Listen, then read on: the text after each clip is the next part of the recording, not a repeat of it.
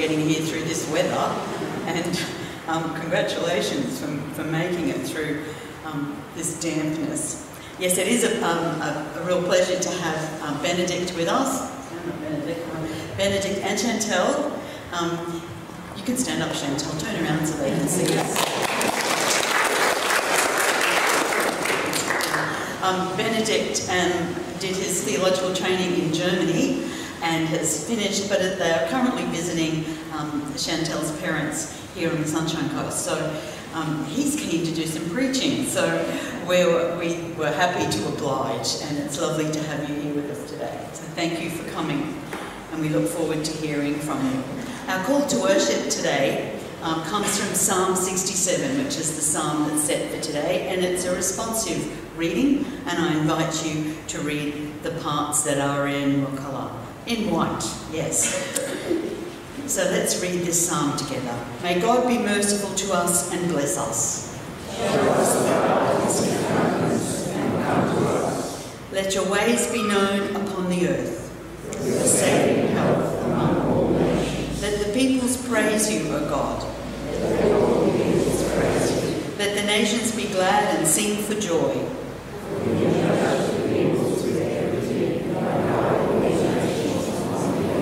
Let the peoples praise you, O God. The earth has brought forth her increase.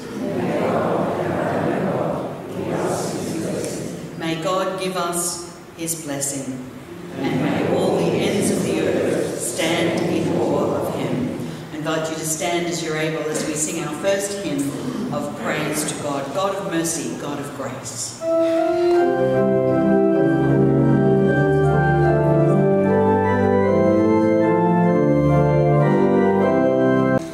Let's continue to praise God as we bring our prayers of adoration and praise. Let's pray.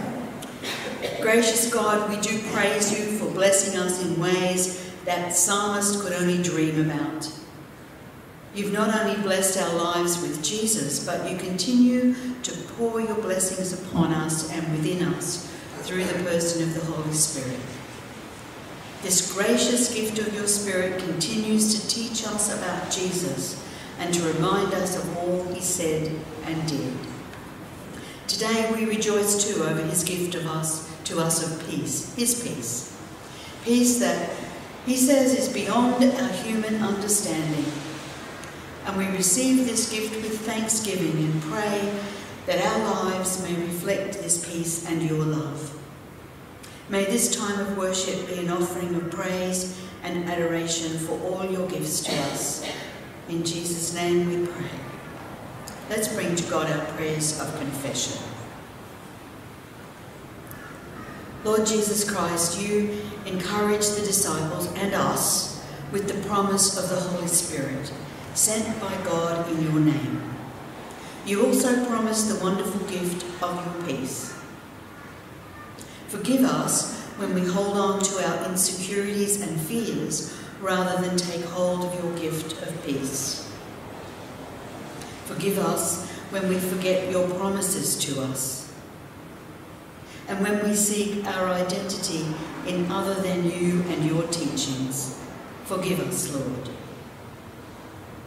Jesus, Saviour and Lord, through the gift of your Spirit, you give us the means to serve as you served, to love as you loved, to live as you lived. When our insistence on doing our own things stifles the promptings of your Spirit, forgive us, Lord. Lord of every part of our lives, help us to let go of all that hinders our acceptance of your peace, your love, and your very life through the transforming power of the Holy Spirit. This we pray in your name. Amen. Hear the words of pardon, words that come to us from John's Gospel, chapter 3. God did not send the Son into the world to condemn the world, but in order that the world might be saved through him. Those who believe in him are not condemned. The good news, therefore, is this: in Jesus Christ we are forgiven, and we receive his peace. Thanks be to God. Indeed, thanks be to God. Now, Grace and Emma are going to read the scripture for us. Thanks, girls.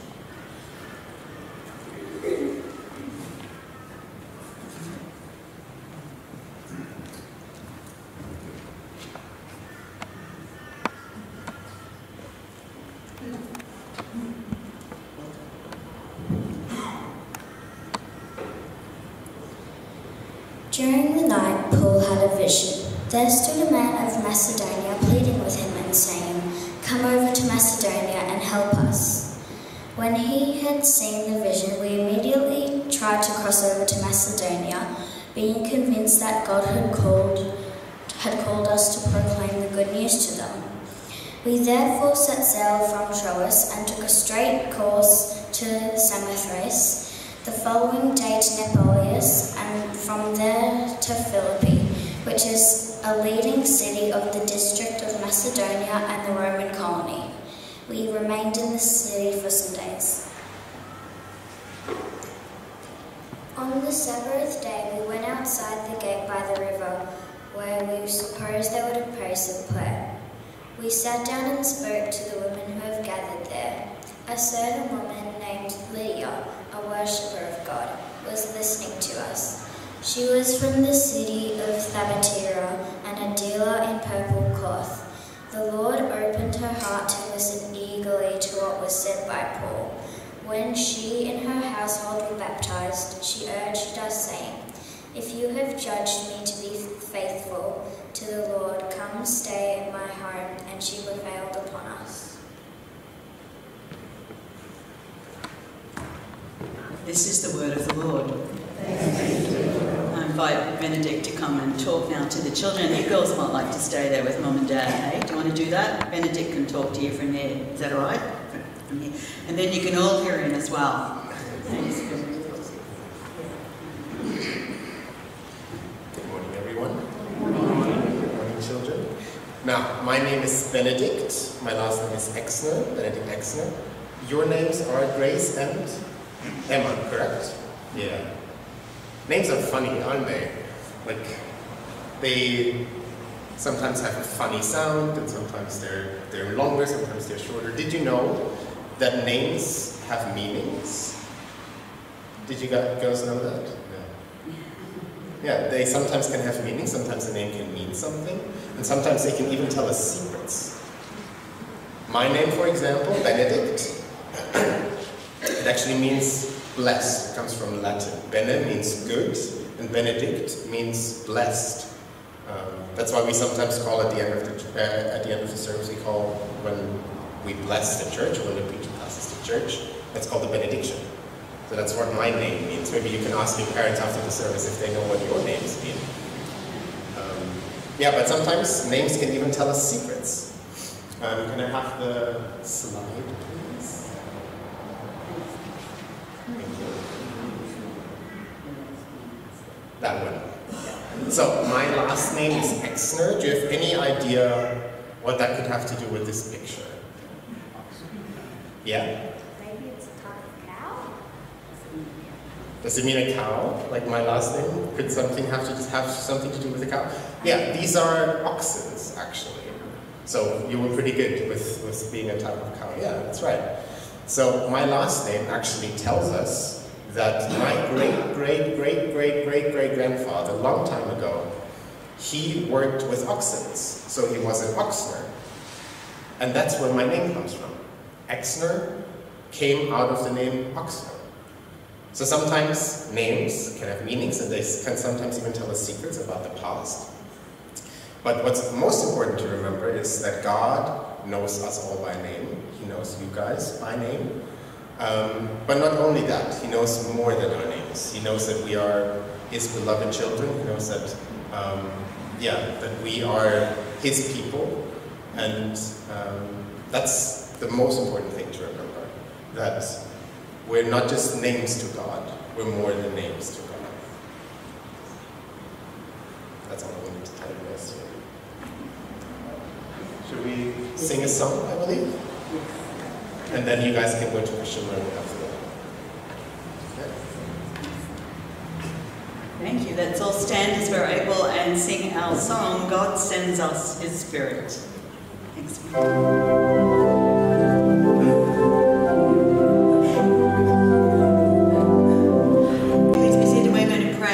For the kids and for our team in Christian learning.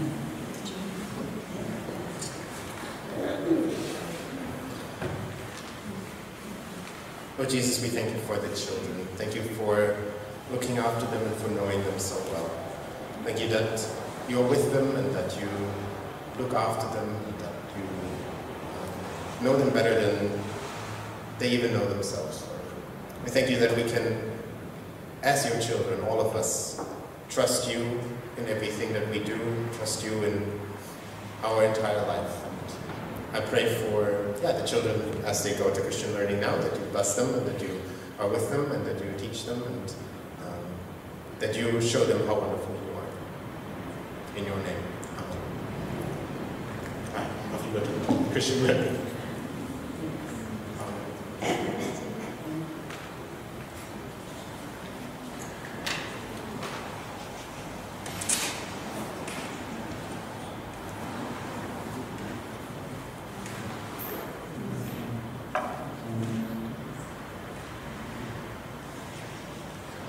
Names are pretty interesting, aren't they?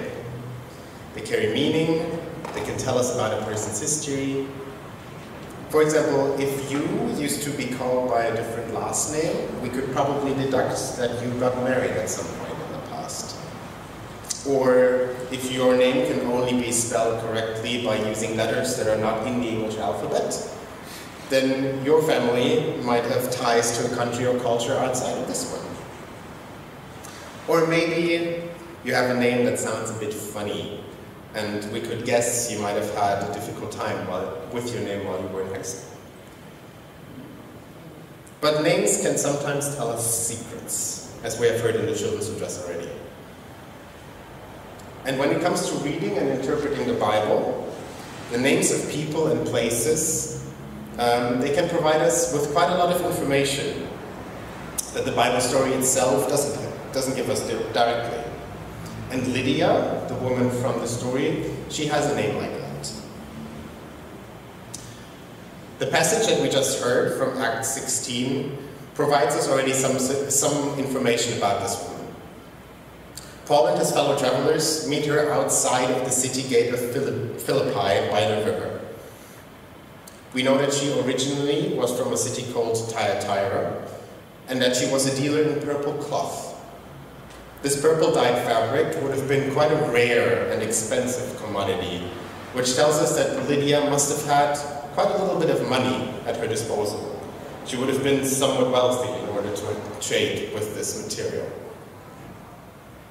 We also know that she was already a worshipper of God even before Paul started talking to her. That means she wasn't herself Jewish, but she must have heard about the God of the Jews before and decided to worship him some time ago. People in Philippi would have worshipped many different Greek, Roman, Macedonian gods and goddesses, yet Lydia followed the faith of a minority. We know of one or two other examples in the New Testament of Gentiles like her who decided to worship the God of Israel, but it would not have been very common. From what we read in the text, we understand she was in charge of her own household, which would have included servants and slaves and possibly her children. That is also fairly uncommon, since it was the norm for a man in this culture to be the master of the house, and everyone in the household, including his wife, would have submitted under him and his decisions. But no, in reading these few short verses, Lydia seems to have been a wealthy and professional woman who already worshipped the God of Israel even before Paul and Silas approached her. She's portrayed as a remarkably independent woman for her time. But I want to come back to her name for a moment, because while this passage already gives us some idea who Lydia was, the name Lydia contains even more information. Lydia was probably not the only name this woman had. She probably had a different one. In what is now Turkey, there used to be a province that was called Lydia, that was originally its own kingdom. And the city of Thyatira, that the Bible passage mentions as where this woman comes from, is actually in that region of Lydia. In other words, Lydia was probably not the name her parents gave her, it was more of a nickname. She was the woman from Lydia, or the Lydian. And that is something that people do still today, to refer to people by where they come from. But it's not exactly the nicest way of referring to someone, is it? To not bother with learning their actual names, and instead calling them, I don't know, the German or the Italian. It's not exactly kind or respectful. In ancient times, this sort of behavior was very common when it came to slaves. When a master bought a slave, the name of the slave did not really matter. The master could change the name if they chose to, and could call them whatever they wanted. And if a slave came from, I don't know, this region or that region, it was convenient to call them by that region.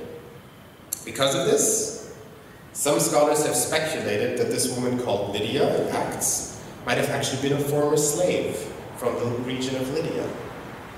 If that is true, then she either managed to buy her own freedom or was freed by someone else in her past, and the name Lydia stuck with her even after she was freed.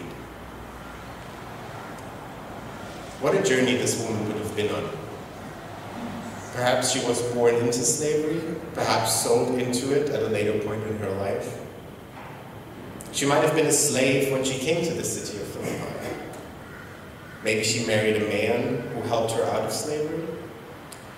Maybe she made it all on her own. Maybe she found a group of people who worshipped the God of Israel, and maybe they were the ones who bought her freedom for her and enabled her to establish her own successful business. After all, it seems unlikely that she was able to accomplish all of this all on her own and without the generosity of others.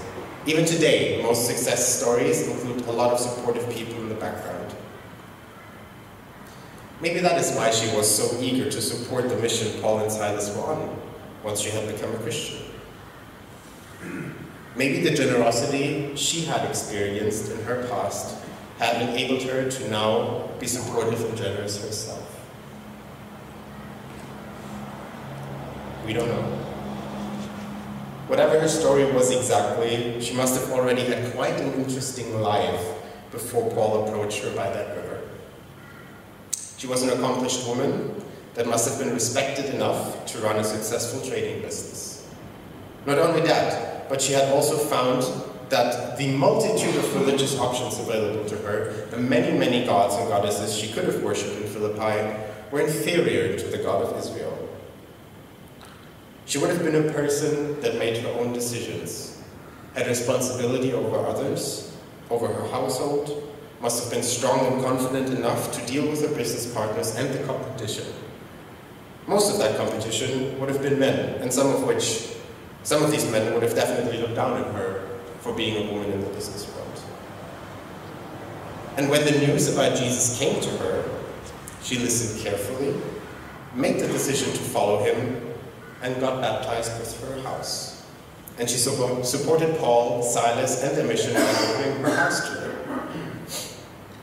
It is quite possible that her house became the first Christian church in Philippi. After all, this was the place Paul and Silas went back to say their farewells to the Christians there before they left Philippi for good.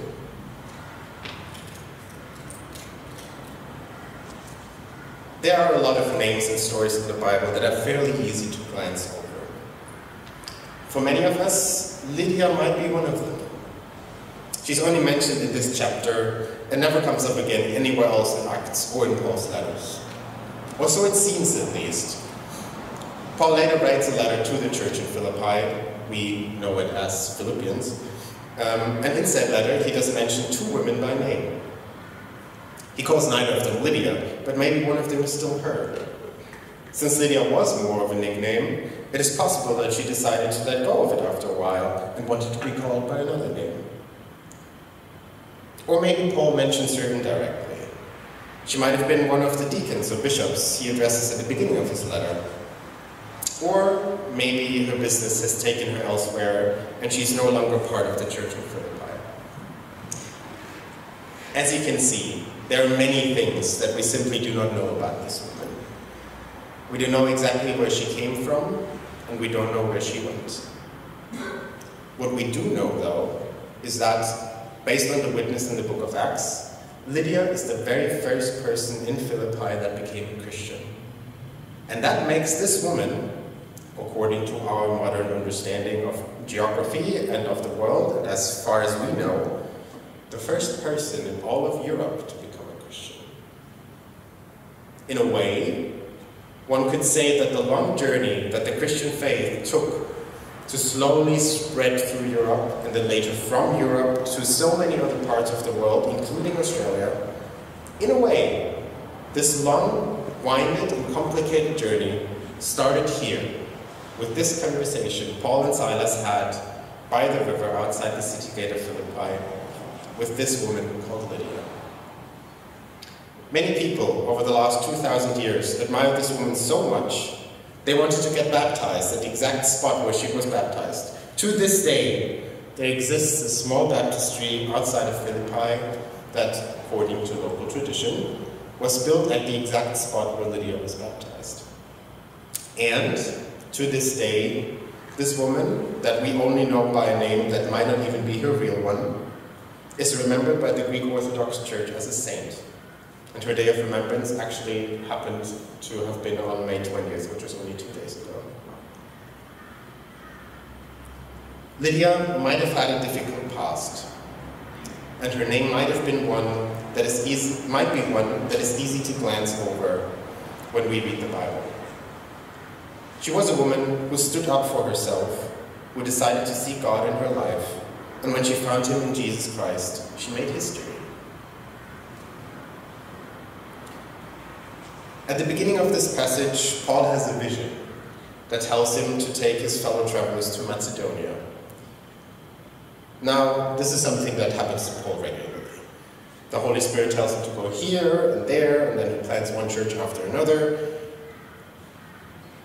In Acts, there are only 28 verses that record their time in Philippi, so it's not a very long time. We don't know exactly how many days that would be. And then Paul and Silas and the rest of the gang, well, they leave and they go back on the road and they go to the next city and the one after that. And while Paul's life and ministry are certainly very impressive, and we can most definitely learn a lot from Paul and the way he followed God and searched for his ways, I think Paul's experience of the Christian life is fairly unique. And if I'm honest, his life is not always all that relatable. Normal people, like Lydia, are a little bit more relatable to me. And I believe it is right and good for us to remember this woman and to take her as an example.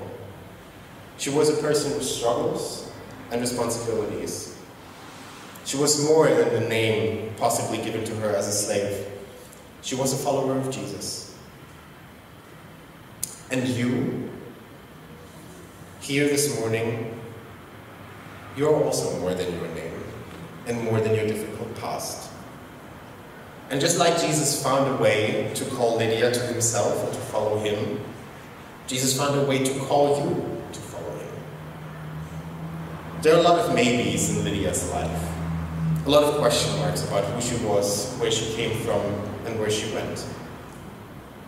But we know that she was accepted and beloved by the God she found in Jesus Christ, who is the same God we worship and follow here today.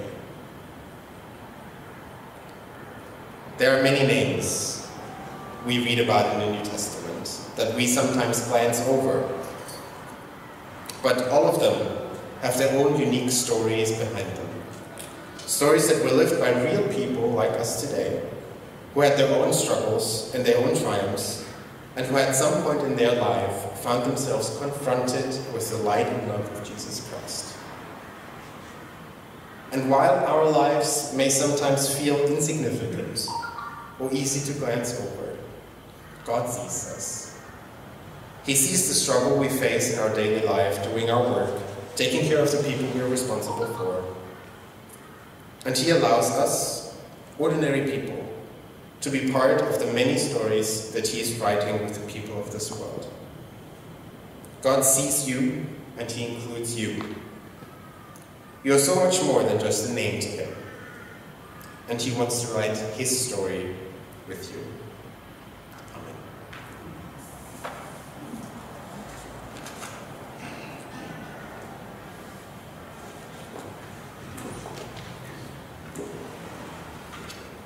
Let's respond to that challenge to allow ourselves to be called and to follow I invite you to stand as we sing the next hymn together. I, the Lord, both sea and sky. Let's stand as you're able.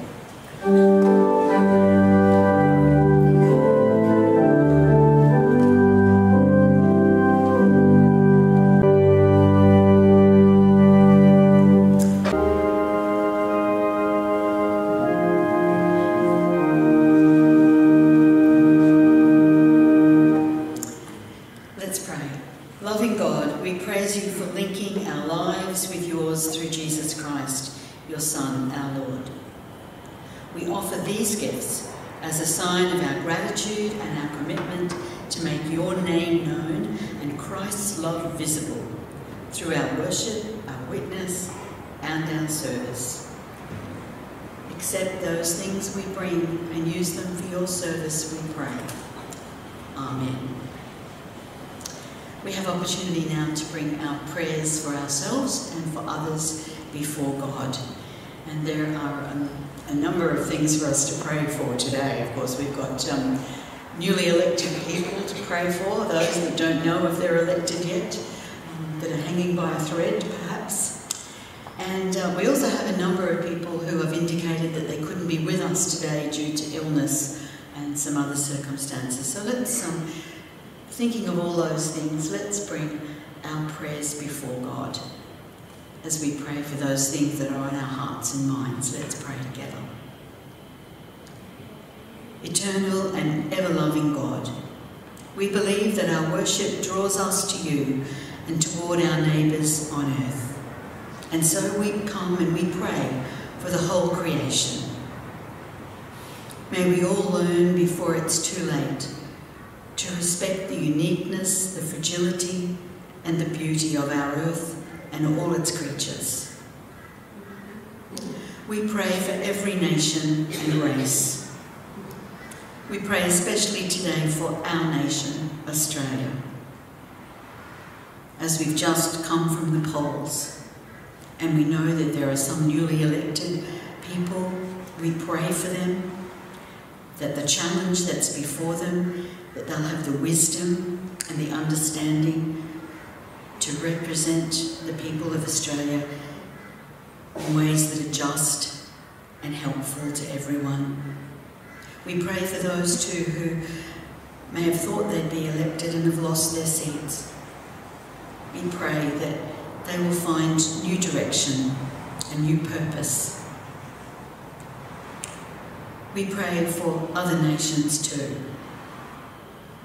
And may our actions and our lifestyle bear out our belief that all people everywhere are our sisters and brothers, whatever their country, their city or their tribe, whatever their education or their culture, whatever their circumstances, their religion or their colour. We come and we boldly pray for peace in this torn and troubled world. We pray especially for Afghanistan and for Russia, and for the countries that are affected by the turmoil and the war there. We think of those people that are affected, those that have lost loved ones, that have suffered injury, that have had their world turned upside down. We pray for them, lift them before you and ask for grace and mercy and restitution for them. We pray that weapons might be discarded instead of people, and guns silenced instead of the voices of the poor. We pray for the church, we pray for our church, we pray for the church worldwide, that we may be a true and joyful, wholesome and active, always rediscovering what you called us into being for the service and salvation of others. Help us to be true to our calling. We pray for the witness of this church community. Help us to care for each other. We pray for those that we know are mourning, the loss of loved ones, who are mourning the loss of health and lifestyle.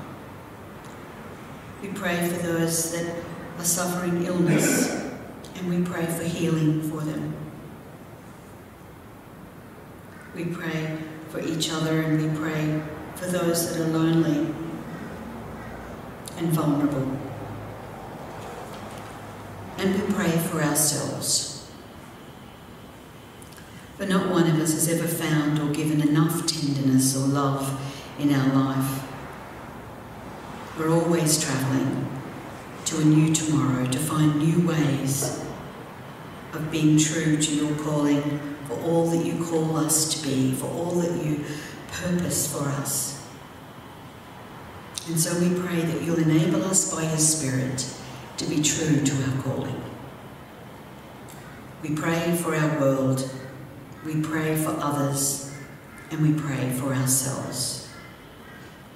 And we pray because you have put within us the promises that give us hope and purpose. We pray because Jesus is our Lord and your kingdom is in our midst. Amen. Let's pray together the Lord's Prayer. Our Father in heaven, hallowed be your name. Your kingdom come, your will be done on earth as in heaven. Give us today our daily bread. Forgive us our sins, as we forgive those who sin against us.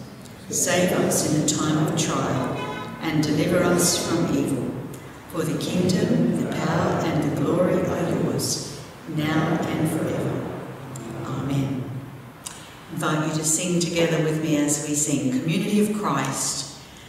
Live out your creed, risk your life for God alone. Let's stand and sing together.